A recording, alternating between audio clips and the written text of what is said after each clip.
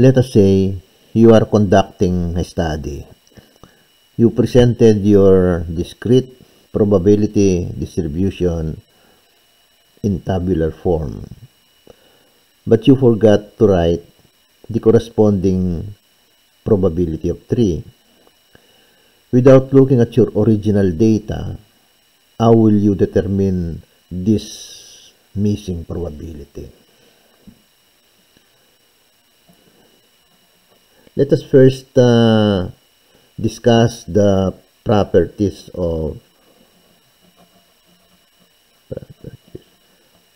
discrete probability distribution.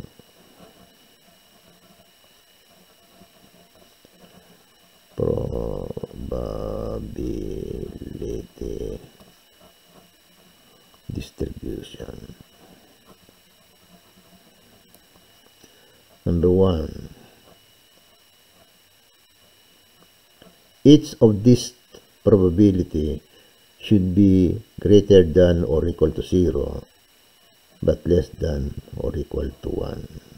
That's the first property. Let us see. This is greater than 0 but less than 1. Greater than 0 but less than 1.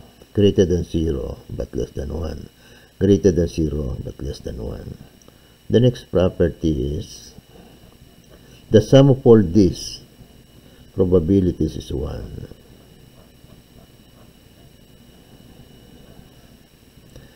Now this, let me write a note here. This can be written as where the uppercase letter x represents the random variable x and the lowercase letter x the specific values. So this can be written as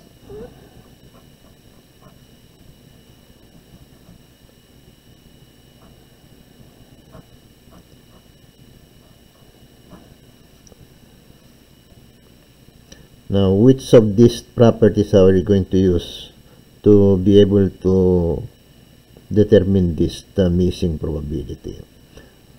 B, we can use this one.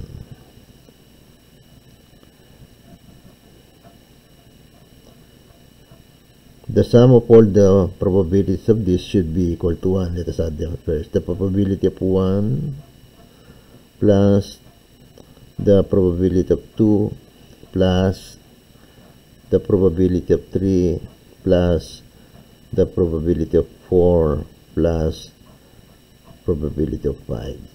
This is equals to the probability of 1 is 0.15.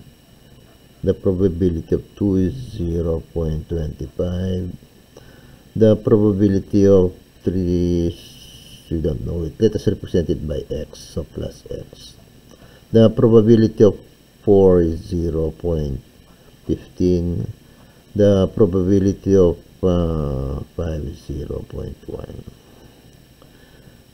According to the second property, this is equal to 1. So we can replace this by 1. And then add all this and solve for x.